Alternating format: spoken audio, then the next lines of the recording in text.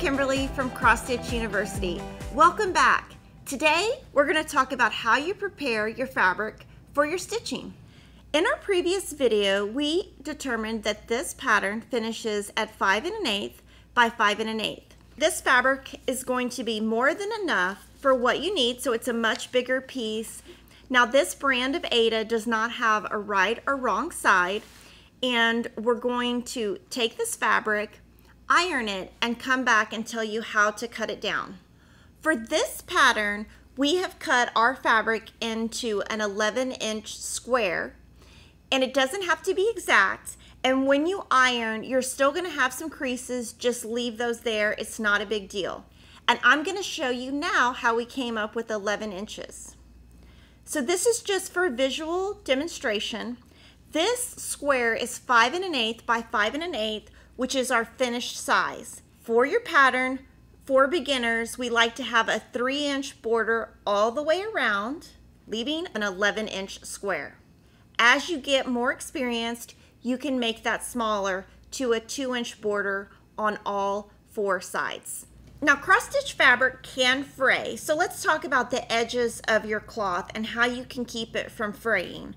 The easiest way is to use painter's tape. This is 1.5 inches wide, and you can get that at any kind of hardware store, and you just tape one side and the other side, and you just keep the edges covered. Another option would be to use a sewing machine and just do a simple zigzag stitch. And your third option is to just leave it empty because we gave you such a large margin, and see how that works out for you. I'm going to use the fabric that has the zigzag stitch on it. That's usually what I use. And we're going to go ahead and put this fabric in a Q-snap. If you're a beginner, I really recommend starting with the Q-snap. It's important to not use a knockoff brand because they will not work as well, and you might get frustrated with the results.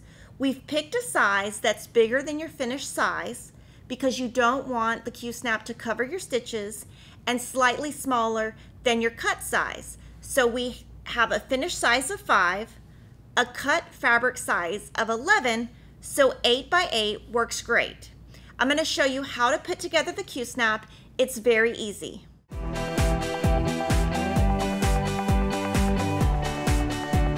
When I'm using Q-snap, this is the original brand, and inside there are grooves that's going to help the Q-snap hold tension correctly on your fabric. So I like to just pop it kind of on top, not too much to the side. I'm going to do 2 opposing sides first. Twist this, which makes it taut. Then I'm going to do the other 2 sides.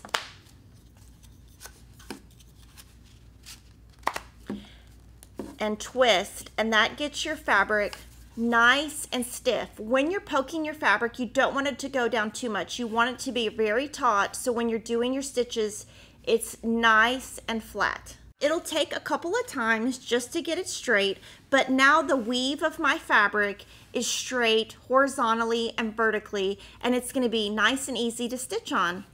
And that's how you prepare your cross-stitch fabric. If you have any questions, just comment below. Make sure to subscribe to our channel and click the bell so you're notified when the next FlossTube University comes out. Class dismissed!